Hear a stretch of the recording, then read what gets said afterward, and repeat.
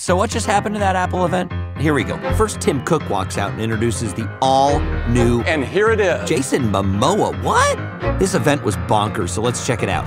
Spoiler alert, iPhone just went pro. This thing is insane. Triple camera technology. Telephoto, wide, ultra wide, and the highest quality video on any smartphone ever. Plus a Super Retina XDR display and spatial audio. Spatial audio? A Monster A13 chip and battery life up to 5 hours longer. That's pro. Then Tim's like, and there's another iPhone, the dual camera iPhone 11. Cat gets all frisky. You're good. Throw it in your purse.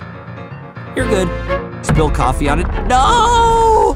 No, you're good. It also takes fab photos in the dark, takes slow-mo selfies or slow-fies. But it's blazing fast with privacy built in. Next up, Apple Watch Series 5. What does it do? Well, it tells time, and it has an always-on Retina display, and takes phone calls, and counts your swim strokes, and communicates with satellites, and is your subway card, and streams 50 million songs, and has an app that can take an ECG. Oh, nice. And apparently tells time. Lots to say about the new iPad's bigger display, but instead I'll leave you with one little tidbit. It's 2 times faster than the best-selling PC, and it's just $329. Oh, and for something cool to put on all those new screens, Apple Arcade drops 100 brand new games all this year. Boom!